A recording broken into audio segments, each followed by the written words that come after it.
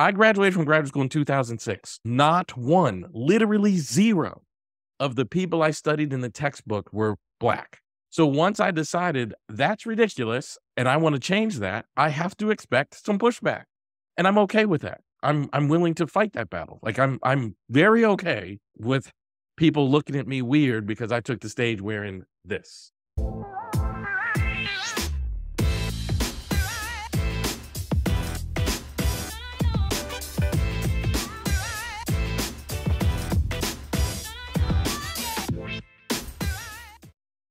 Hello, everybody. Welcome to Justice and Power Podcast. I'm your host, Nakima Levy Armstrong, and I'm excited to bring forward our special guest on this show. He is renowned. He definitely speaks the truth, and I believe that his perspective will challenge us today. Elliot, could you please more fully introduce yourself to our listening audience? For sure. My name is Elliot Connie, and I am a psychotherapist. I'm also an author. I've written several books about psychotherapy. I travel the world teaching people how to do psychotherapy, and I hope my work spreads hope and love to everybody. Thank you for that. So where are you from? I'm originally from Massachusetts. I currently live in the Dallas area in Texas. Mm-hmm. How did you get started on this journey?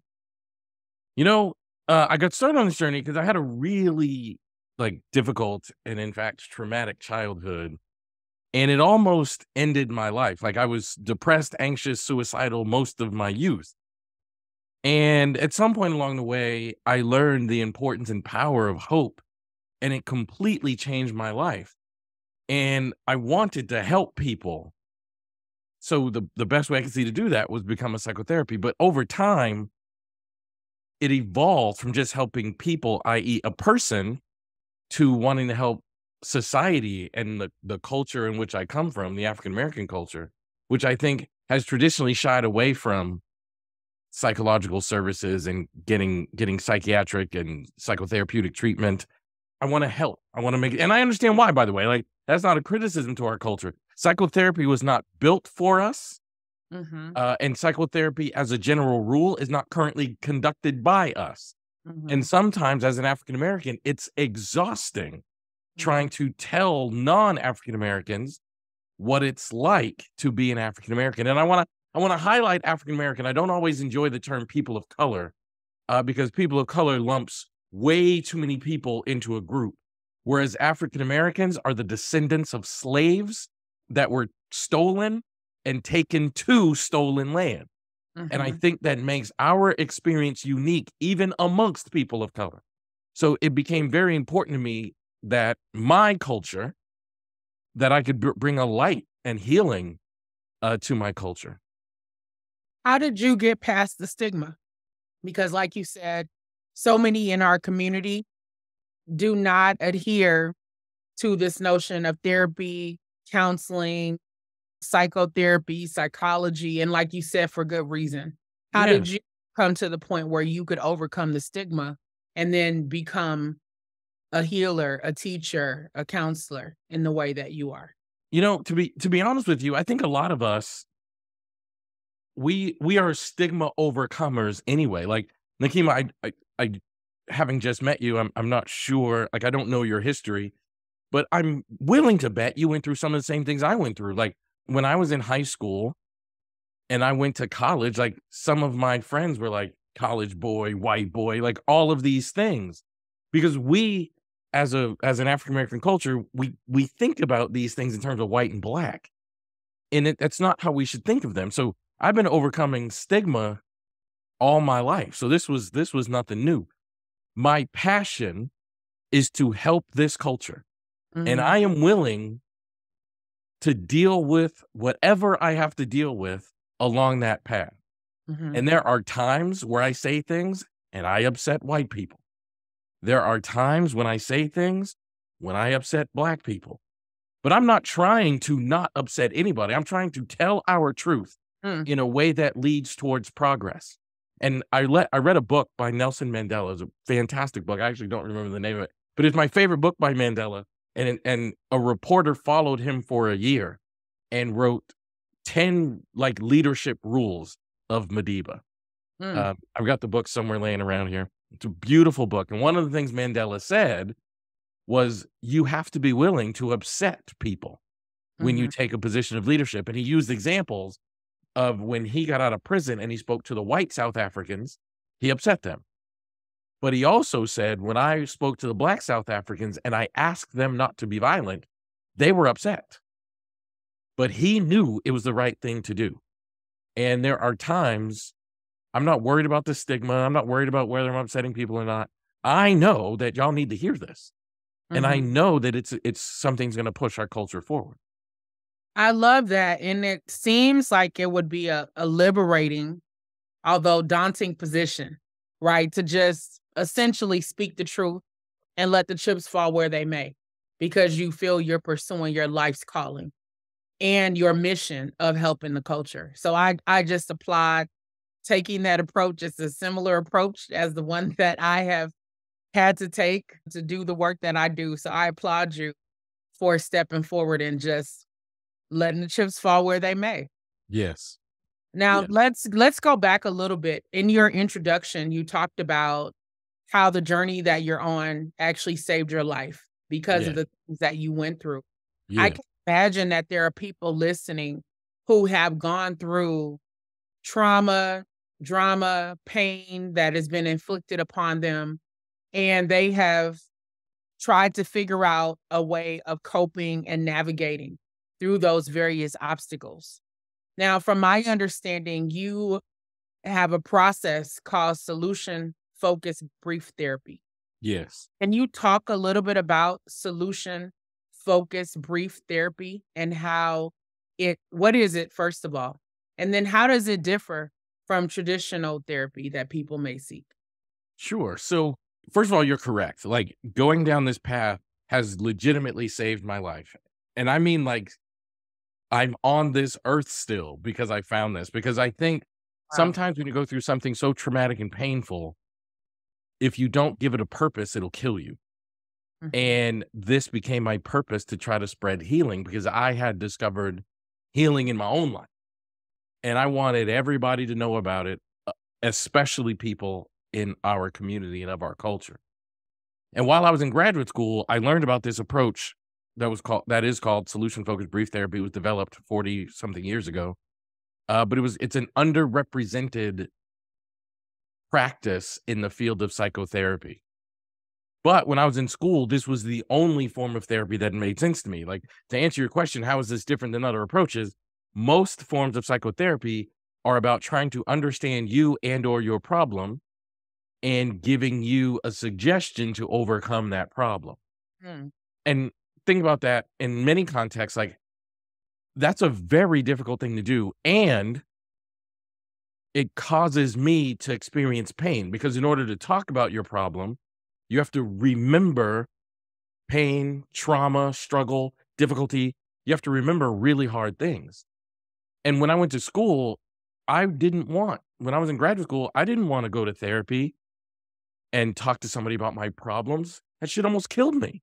mhm, I wanted to talk about my future because the most beautiful thing about the human experience is your journey is more important than your origin. mhm, So I didn't want to talk about my origin. I wanted to talk about my journey. I wanted to talk about where I was going. And now I didn't know anything about therapy. I just, this is what was in my head. And everything I read about in graduate school was all about people's origins. Like, tell me about your childhood and, all of this stuff. And then I came across a couple of pages in a book, like literally, it was a book about a bunch of ways of doing therapy. And a couple of pages were about this thing called solution focused brief therapy. And I was like, holy cow, like this is what I've been thinking. Like this is that thing that I've been thinking about. And I was on fire. I was like, I need to learn more about this. I need to do this. Now, fast forward, because it was kind of an underrepresented part of the field, I started writing books, and before I knew it, I was the leader in this field, and now I'm the most hired speaker, I have the biggest following, we have the largest training organization dedicated to the field. Not every like status quo 70-year-old white male loves that a black dude in a hoodie is running the field. But that's what's happening because I just love this and I'm so on fire to spread it everywhere. Yes. I love that. So you saw a couple pages. I saw a couple pages, yes. That is incredible. Yeah. It was a book. Literally every chapter is about a different way of doing therapy. And chapter 13 was Mm. about 4 different ways of doing therapy. And one of them was solution-focused brief therapy, and it was 2.25 pages. But it was the first time I'd read anything, and I thought, "This is how I wanna talk to people." That is incredible. Talk about linking up to your destiny Facts. and Yeah, true. just seeing the pathway forward. And now look at all the fruit that you've been Absolutely able to true. bear as a result of following that pathway. So Absolutely true. tell us more about how this works. Solution focused brief therapy, because you talked before about what traditional therapy entails in terms Right, of having to dredge up problems, trauma, talk about it openly, which is, like you said, very difficult right. for a lot of people. And not to mention, sometimes you take the lid off that jar, it's hard to close it back up. Almost impossible. Yes. And Almost people impossible. dread going through that kind of a process. Yeah, So how does this process work? 100%. Okay, so the way this process works, so traditionally, if you come to standard status quo therapy, the first question you're going to hear your professional ask you is what brings you into therapy. Mhm. But we would never ask that question because that's an origin of the problem question. We're going to ask questions like what outcome are you seeking? Mm, Because that's about the journey.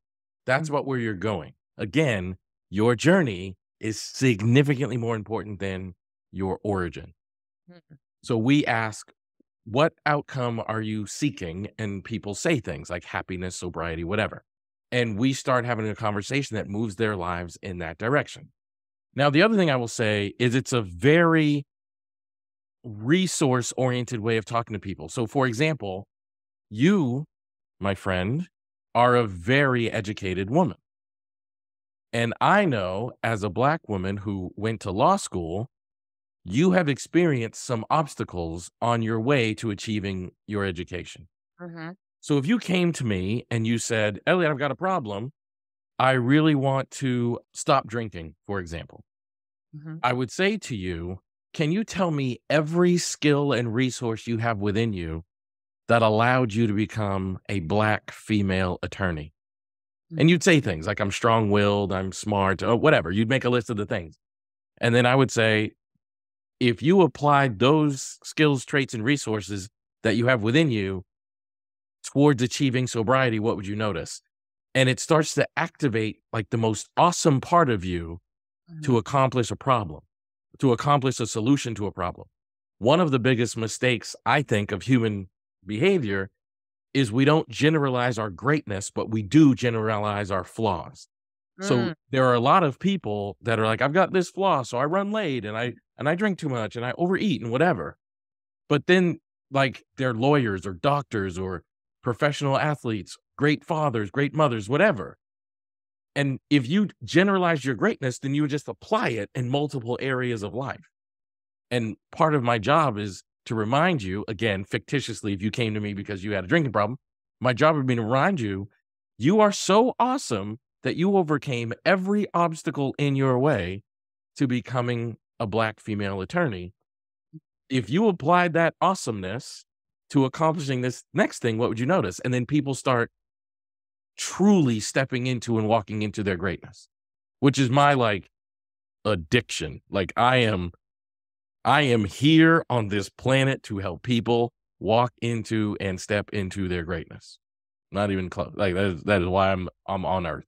That sounds incredible. I almost wish you were in our classrooms, to be honest with you, right? Because I'm thinking about our young people, our babies, our children who are in school every day, and their greatness is often diminished because of the way that things are structured, because there's not usually space to bring out their greatness, their creativity, the power of their imagination and what they're capable of. So I could see these same principles and asking these questions and helping students realize how resourceful they are, how resilient they have been, what they've already overcome in their young lives that can equip them for overcoming in life, period. You know what's funny is I actually think that's part of our hero story. Mhm. The fact that the system is not built for us to flourish and thrive, and yet we flourish and thrive. I Yeah. think we need to ask ourselves as a culture and as a society, how are we doing this? Because I Mhm. think it's really impressive. And I think it's really worth noting. We are in a culture and society that is not designed to bring out the very best of us, but yet we keep showing up at our very best. And Yes. I think that is a testament to how great our culture is. I agree. Whatever is in our DNA, I'm grateful for it because Thanks. Yeah, me you're too. absolutely right. And not only do we keep showing up as our best selves in the midst of what we're going through, but I think about how we influence things on a national and a global level. Even though we don't get the credit as Black folks, we influence every aspect of American society as well as world society, world history. I think that's true. I think that's absolutely true. So let's talk a little bit about your philosophy when it comes to parenting and the importance of talking things through with our children. Now, I'm a mom. I have 4 Yes. children. My youngest is 5. My oldest is 26. So I have a range of kids, right? And I know that they're each individual and they have their own personalities. As a parent, I sometimes grapple with the appropriate way to maybe discipline my children to make sure I'm not, being too stern, giving them that flexibility and that freedom, but also making sure that they know that I'm their mom, that I gave birth to them, that I have certain expectations in terms of, how they present themselves and just, what they have going on in their lives. So what would you say to a parent who is trying to determine the best way to relate to their children, to also discipline their children, and the approach that we should be taking?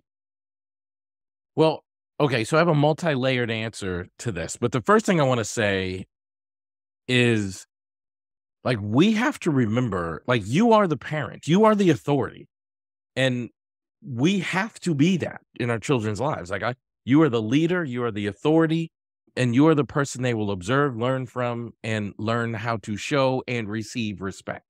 Mhm. My biggest concern is in the Black culture, we are parenting with the legacy of slavery. Mm. My biggest concern is we parent as if the child has no voice, Mhm. and we parent coming from that legacy where we use physical, like, discipline to teach a lesson. Mhm. Now, I'm not telling you I'm against physical discipline. I think that's every parent's choice. But what I am saying is think about this for a second. I don't want you to think logically about what I'm about to say for a second. If I am a 12-year-old child and I am sitting on my couch playing my PS4 with a headset, talking to my friends, playing Madden, which is a football game if anybody doesn't know. And then my mother or father walks in the room and they say, stop that and go do the dishes. We should expect the 12-year-old To to push. not want to do that. Mhm. But in the era in which I grew up, if I were to say anything other than yes, ma'am, with enthusiasm and excitement, In I'm being trouble. disrespectful and I would get hit. Mhm. I'm simply saying, why do we do that? I'm simply asking, is it not time that we divorce ourselves from the legacy of slavery and parent with our intellect and understand that I just asked a 12-year-old brain to turn off a video game where they got a headset on playing with their friends, and I asked them to do something super boring like mow the lawn or do the dishes or sweep the floor, whatever. We should expect them to not like that. And we should give them bandwidth to express that, because that's how we parent. Mhm. In order to teach someone that they have value, we have to learn to listen to them. The Mhm. most important thing you have in this world, the most precious commodity you have in this world, is your time and your attention. Those are two things that we cannot get back. Mm. And in the Black community, we have a tendency to tell our children, you are not worth my time and attention. Shut up and do what I said. Instead of, let me explain to you why it's important that you do what I said. And if they sigh and roll your eyes, feel free to punish that too. I'm not saying accept it. I'm saying expect it and not understand it as disrespect. Understand it as this is the child learning how to use their voice, learning how to communicate that they don't like things. Now, I'll say that, and people are like, oh, you trying to parent like a white person. No, that's not true. I'm trying to parent divorced of the legacy of slavery. We have to start thinking differently because, look, we hit our children at a much higher rate than the white culture does. And when you say this, is, oh, you parent like white children. Well, white children learn to respect authority without being hit. Why can't we stop thinking about it as race and start thinking about one culture being influenced by slavery and another culture not being influenced by slavery? And why can't we give our children the gift of the greatest commodity we have, which is our time and our attention? And why can't we let them practice their voice on us? The greatest compliment our children give us is actually talking back, because it means they think you're safe enough to practice using their voice before they have wisdom and discipline to use their voice well. That's a really big deal. But yet we just think they're talking back and disrespectful, and we literally beat that out of them. But Mhm. I know as an African American, our young babies, they have to be prepared for a very harsh life. And I want them to feel value. I want them to feel strong. I want them to feel at the height of their self-worth, because this world is going to try to teach them they're not worth what their others are worth. And Mhm. that to me is heartbreaking. So that being said, thank you for unpacking that. That was really helpful in terms of understanding your underlying philosophy. How is it possible to parent divorced from the legacy of slavery when we know that society is not divorced from the legacy of slavery? So I remember just in church, for example, where the pastor would be preaching. He's like, listen, spare the rod, spoil the child. If you beat them, they won't die. Right? Like these are literal things that were spoken to the congregation. And essentially, if I'm unpacking what I think that particular pastor meant, they're talking about teaching your children a level of discipline and understanding in order to protect them from what they're going to encounter outside of your home. So, for example, when you talk about children using their voices and talking back, for example, what happens if your child, practices that with you at home from 12 to 16? At 16, they're able to get their permit or their driver's license, and then, God forbid, they're pulled over. How do you reconcile what has been taught to the child in the home in terms of speaking up, using their voice, having some leeway, and what they might encounter when they, you know, get pulled over by a police officer who just wants you to comply, comply, comply? So I think that's part of what, especially being a mother of a teenage young Black man, right? That I'm trying to reconcile in my mind. I'm sure I'm not the only one as a parent. For sure. Well, first of all, I think this is a beautiful point and an important question. First thing we have to acknowledge is beating our children does not keep them alive. And our evidence of that is we're dying all over the place now. Number two, I remember watching a video of a Black man literally with his hands up, sitting on the ground, and they shot him. Mhm. He was literally on the ground, He was caring for a disabled white person. Mhm. So they I thought remember that. they Yeah, thought he I was remember that. right. They thought he was breaking some law. I'm not even sure what stupid law they thought he was breaking. He put his hands up. They asked him to sit down and he sat down just like this and they shot him. Mhm. Mhm. We have to be able to recognize that our compliance isn't making us safe. Mhm. Now, I'm not advocating for us talking back to police or any other authority. What I'm advocating for is that we understand our value. And I think that starts in the home and that starts young. And I also think we need to stop taking responsibility for these encounters because it's not our fault. And there's nothing. My mother is a black woman, obviously, and she raised 3 black men, right? Me and my 2 brothers, all male. There are encounters where we encounter the police and we couldn't yes, sir, or yes, ma'am, our way out of trouble. So Mhm. we have to think about what are we teaching these kids?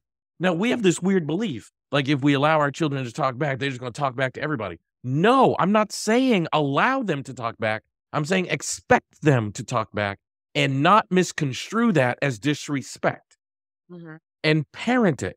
They're going to learn how to respect authority, but do not think that the black culture is in danger because of the black culture.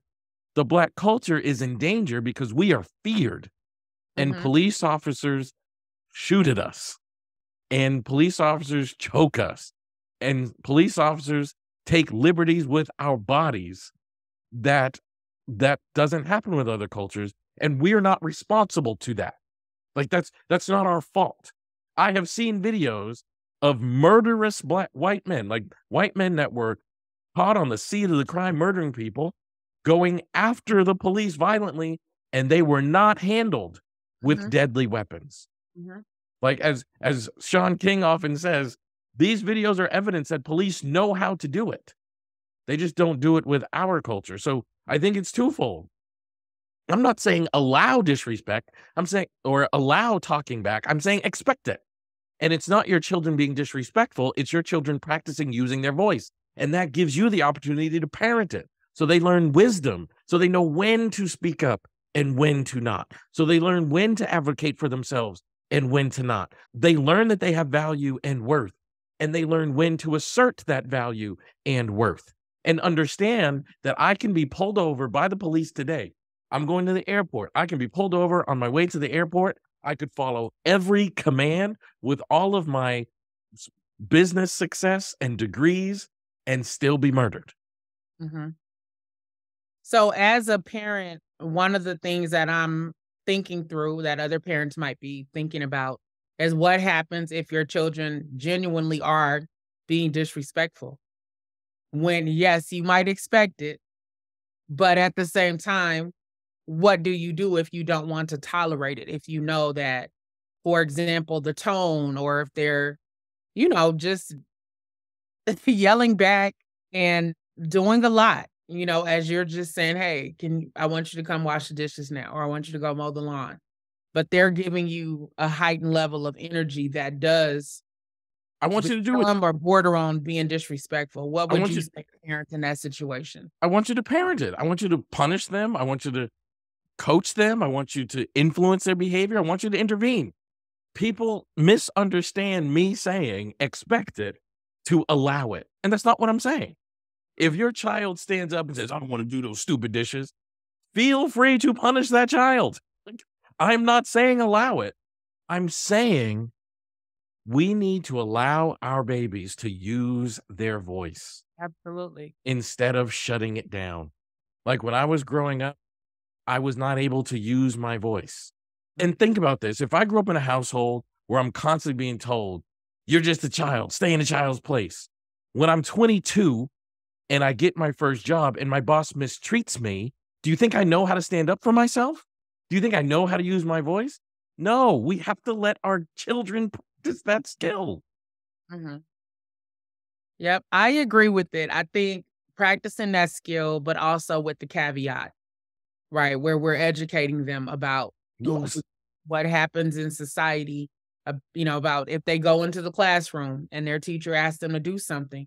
That's a whole other can of worms that they're going to have to contend with because of this thing that we call the school to prison pipeline, where It's true. unfortunately many schools have police officers on staff. They're known as school resource officers, and they have become the de facto disciplinarian in a school environment. And so if a child does not comply, for example, with what a teacher may ask, that teacher could pick up the phone or use a walkie-talkie or whatever and call in a school resource officer who then has the full power of the law behind them.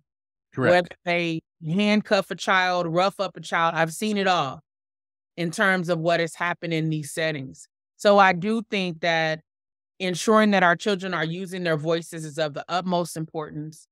But I also think that having that caveat where there's intentionality behind explaining, But that what can happen in these various settings is very important as but well. that's exactly what I'm saying, Mhm. is we need to have that caveat. I completely agree with you. I think people misunderstand exactly what this point, which is expecting and allowing are 2 different things. We Mhm. have to parent it, but there were times in my childhood where I was out. I mean, we didn't have, the crazy technology kids have now. I'm 46 years old, so I was, generation before. But I would be outside with my friends playing and having a great time. And my mother, "Come in the house." And I come in the house and I've gotta, like, sweep and mop, and I'd be like, "Oh," and I would get hit. Mhm. Well, that's a logical response. I was having fun, and you asked me to do something not fun. Right. You So you should weren't coach trying to me. be disrespectful. Right. I was We're not just trying to trying to be express yourself like any person would in a situation like that. But correct. because of the legacy of slavery and us maybe as Black parents needing to be taught differently, the knee-jerk reaction, it could be getting a switch or a belt or whatever and being physically beaten. And one of the things that really offends me as an African American, I have experienced the last few years politically is extraordinarily troubling. Mhm. And one of the things that really offends me, and I know this is one of those things that's like legacy of slavery type things, but, like, when there is a police murder of an unarmed Black man, a lot of people on Facebook, the first thing they say is, "What did this person do?" Mhm. But they don't say that about white arrests. They don't say, "Did this Black person comply or not?" They don't say that. I don't care what George Floyd was doing. I don't care what Eric Holt, like, I don't care about those things. The crime they were committing, if they were committing a crime, did not come with the death penalty, and their lives should not have been taken in that moment. Right. We don't even have the death penalty in Minnesota. But that's what I mean, like, but we ask ourselves, "Was George Floyd complying?" As if his non-compliance should lead to his death. Right. That's we don't ask that about white people, and that comes from way back in slave days. If Mhm. something happened to a young boy, they ask, "What rule did they break to upset so and so?" Mhm. Like, So it's the psychological conditioning correct, and that we I'm are just saying. still experiencing today because, again, the systems that surround us and the people who control a lot of those systems have a great deal of influence over our lives and our feelings of liberation or lack thereof. Right, and I'm saying, let's break this pattern. Let's Mhm. take ownership of our own behavior, and our own culture, and our own society, and understand we need to grow up with value and worth. And that doesn't put us at more risk. It actually makes us significantly more safe. Mhm. Well, I know one of the other safeguards that some may feel is a safeguard, although I have mixed feelings about it, and that's the child system of child protection. That where you do have some Black parents who feel that their power to discipline their children has been taken away because of child protection getting involved if someone does physically Right. discipline children, for example. So that's one thing we've seen happen. But I think on the flip side, what we see is that parents feel that there's a lack of resources available to them if they no longer want to physically discipline their children, right? So let's say that they subscribe to your perspective and they're like, "You're right. I don't want to put hands on my children in any way. I don't wanna whip them. I don't want to, hit them." But then they're wondering, "Well, what do I do?" If I'm talking to my child and it's a repeated pattern of them, talking back or expressing their disdain for chores or, doing homework or whatever it is, what tools can parents utilize if they're at their wits' end with regard to trying to manage their relationship with their children? They can use every tool. I mean, they can still spank. I'm not advocating for no physical parenting. I mean, I have my own personal feelings about that, but I acknowledge every parent gets to make that choice. They can take privilege away. They can do all the things everybody else can do. I'm simply saying, sit down and tell your child why. Mhm. Like, sit down and explain to your child why it is so important that they learn to respect authority. Tell your child why it's so important as a parent. Because look, as a child, I had no earthly clue why I was given chores. Mhm. I had no clue. Now, in my adulthood, I can look back, makes perfect sense. But as a child, it wasn't explained to me. Mhm. And explain it to the kids Mhm. I because think that it, makes sense. That makes it'll a lot of sense. it'll make sense to them. Mhm. And they still have to do it. Again, do not confuse me saying expectation is not the same as allowance. Right. I'm not saying allow disrespect, I'm just saying expect it. And as a Right. You parent, prepare yourself, right, right, mentally right, with how if you know this is how they're gonna respond, that's then right, be prepared with the response that's maybe more measured. You've thought through, if that's this right, is gonna happen if this happens that's right, versus that's just, right, and the way that we have been taught, which is like absolutely, automatic discipline in that moment. absolutely, and I remember a huge and remember, give your children the gift of your attention and your time. Mhm. And I'm not talking like, I sometimes when professionals like me say that, it's like, play video games with the kid, like, spend time with but I mean, like, sit down and look them in the eye and communicate to them. I remember my mother was a single mom, her and my father divorced young and when I was young, and, my mom I don't remember a time where my mother didn't have at least 2 jobs. Most of that time, she had 2 jobs, and she was taking classes at, some college to get some degree of some sort. And I remember my mother came home, I'll never forget this day. My mother came home and, my job was to clean the bathroom. I hated that job. Mhm. And she came home and she went in the bathroom and it was an absolute mess. And she just started crying. And I said, "Why are you crying?" And she explained, like, "I really needed you to do the bathroom." And she mean you didn't. And I'm super overwhelmed and all these things. And I said, like, but help me understand. And she explained to me, she said, "I want you to grow up and be responsible." Mhm. She said, "You are the most responsible of your 2 siblings, so I give you this task, and I really need you to do it. I have to leave the house at 7 AM. I don't come home until about 9 PM, and when I come home, I'm very tired, and it's a huge help to me when you've done your chore." And it wasn't a lecture, it wasn't her being angry, she wasn't yelling at me, and she wasn't spanking me. She was conversing with me at the age of 10 or 11, whatever age I was. Mhm. I never complained about doing the bathroom again, ever, because I Wow. now understood the context Mhm. in which this chore was important to her, and I never complained again. I'm only advocating that we talk to our children Mhm. about what we're trying to build within them. I love that. I wish that that perspective was shared across these various systems like I mentioned before. Uh, That's why we're talking. That's why ex we're doing what we're doing. Absolutely. Now, what happens in a situation in which someone has experienced trauma, like what we were talking about in the beginning, or is still in a lot of pain, or has gone through a lot of drama? How do they get to the point where they can self-diagnose and understand, this is what is happening to me, this is what I'm still dealing with? What steps would you recommend that a person like that would take? I wouldn't that's a really good question as well. I wouldn't think about it in terms of self-diagnosis. What I would say is, if you're struggling with something, go talk to somebody. Mhm. and go talk to somebody immediately, and go talk to somebody that's not a friend. And if you don't find help, go talk to somebody else. Like, don't just give up. Like, you might have to see a therapist or 2 before you feel like you met that person that you can experience healing with. But, we've gone through a lot as a species, like human beings, we've gone through a lot. Like, when you were born, struggle was guaranteed, joy was not. Mhm.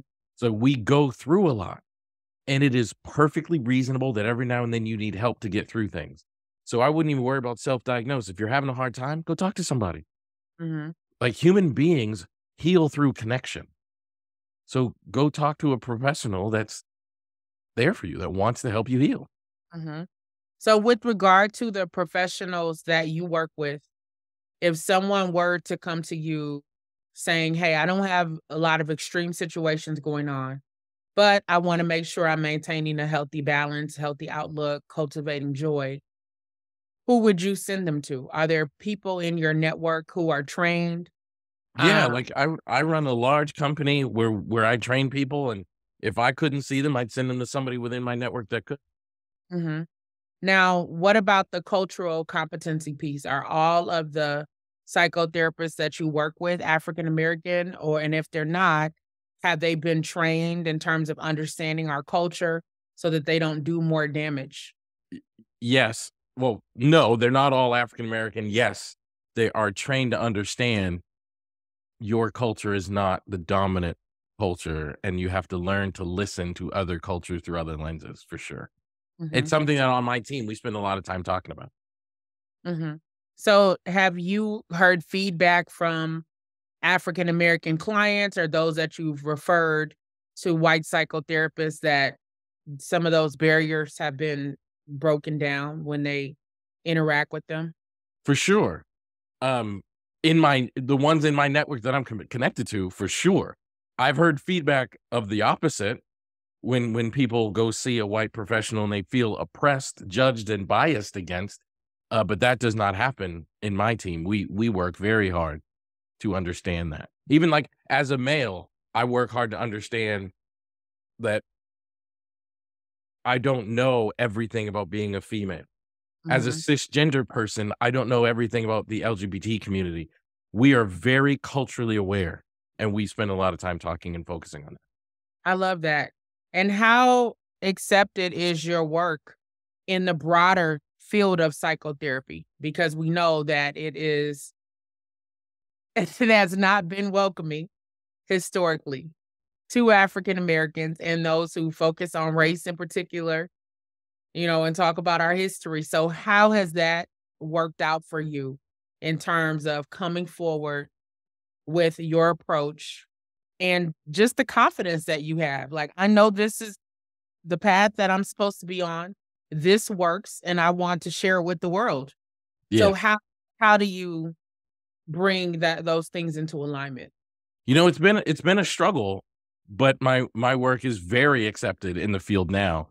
There was definitely a push to not accept it just because they weren't used to the package looking like this. And Mm, in one hand, to be very honest with you, to be completely blunt, I understand that. They're so used to, the white guy with a gray beard down to his chest, wearing a scarf in June, that kind of stuff. Like, right. they're so used to the package coming a certain way, and then here I come, listening to Jay-Z and taking the stage wearing a hoodie, and That I don't is think so dope though. I mean, I just gotta that's just dope. but I'm sure you just shook some minds I just did. up to that stage. I did. And a bit of grace I will give to some of these people. I don't think they knew what to do with me, and I think they defaulted to doing what they do. What sometimes what privileged people do is oppress, and they learn very quickly, "I ain't the one. You better bring a Snicker bar if you plan to go against me." And over time, I just built a massive following, and they age and retire and go away, and now I run things. Mhm. But it was a struggle, but it was a struggle I'm happy to endure. I think when you are dedicated to change, you have to accept. Goes back to what I said before. If I'm dedicated to helping my child grow up, I gotta expect talking back, Mhm. and it doesn't mean disrespect. Mhm. Once I committed myself that I want to change this field. When I was in graduate school, think about this. I graduated from graduate school in 2006. 2006. When I was in graduate school, not one, literally zero of the people I studied in the textbook were Black. Not Mm, one. mm, mm. I'm not talking, oh, there's just one. No, there were zero That's people outrageous. that were Black. Mhm. So once I decided that's ridiculous and I want to change that, I have to expect some pushback. Right. Like, I just have to expect it. And I'm okay with that. I'm willing to fight that battle. Like, I'm very okay with people looking at me weird because I took the stage wearing this. I'm very okay with that. Because change requires people being uncomfortable. And human beings, when we get uncomfortable, we often try to do something to make us comfortable again, even if that's asking the Black man to shut up. Mm. But I had to realize this is just part of the journey. So let's do it. Wow. It sounds like you're shocking minds and forcing them to engage in a different way as well. You know, Well, yeah, go go ahead. what happened is I became inignorable. Like, as Mhm. much as they wanted to not have me do keynotes at their conferences and speak at their events, the audience was like, "That dude's dope. Like, we want to hear from him." And my following is so big, they couldn't leave me off the Mm. faculty of these events. So they had to deal with the truth, which is this guy's right. We might not like the package and we might not like the way he says it, but we can't ignore him because the truth defends itself. Mhm. And I was telling the truth.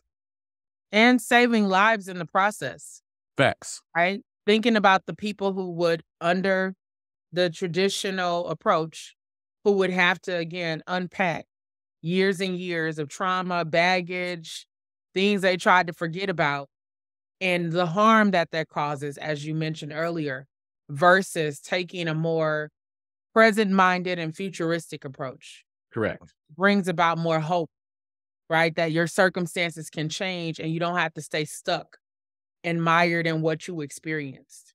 Correct. I That's think it's really absolutely correct. powerful. Absolutely correct. And we need our babies to also know you don't have to stay stuck and you don't have to get good at sports or rap to get out. Like, you Mhm. can actually use your mind. You can get educated. You can become anything and you don't have to give up your culture. Like, you can still represent where you come from and change your entire life. You can change your whole family's lives with your mind. That is incredible. Now, how can people get in touch with you or learn more about your work or join your huge following of folks who are learning from you on the daily?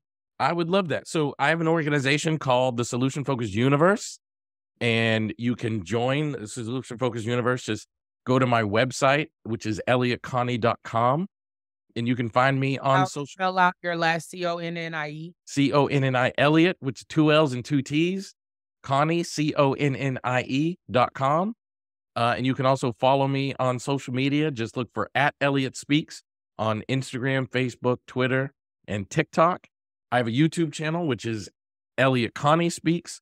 But you can find me, and I would love to have everybody know about my work and know what we're doing. It's all love over here, and Yes, I that want to would make be sure we lead with wonderful, love. and I urge our listeners to definitely look you up, follow you on social media, support your work, comment, share insights, and show up where you are.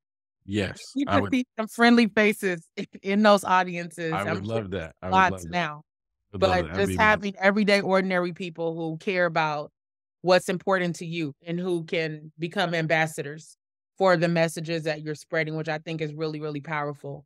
I'm personally grateful that you decided to go on this path, that you stay true to your calling, and that you broken barriers. And like I said, ultimately have saved lives in the process. Is there Absolutely. anything that you want to end on in terms of sharing with our listeners that they can take and marinate on and process and then apply in their daily lives? Here's what I would say is, being Black is a gift, and our legacy is one of strength, not oppression.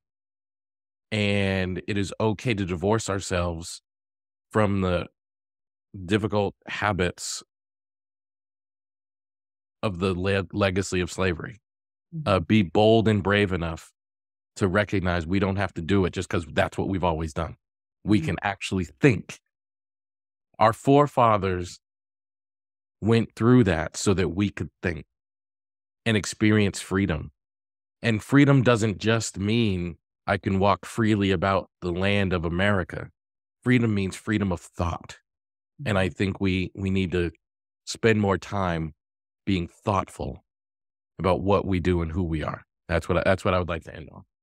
I love that. More brilliance from Elliot Connie. Thank you so much for Thank taking you. to join us on Justice and Power. We appreciate you, and hopefully we can stay in contact with each I other. hope so. Please, let's stay connected. Thank you.